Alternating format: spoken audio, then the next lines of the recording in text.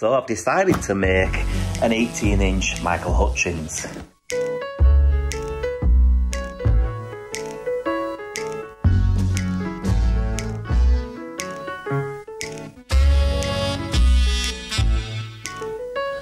One Doc Martin done. Got to do that again now. It's the Doc Martens made. They'll go in the oven and I paint them black.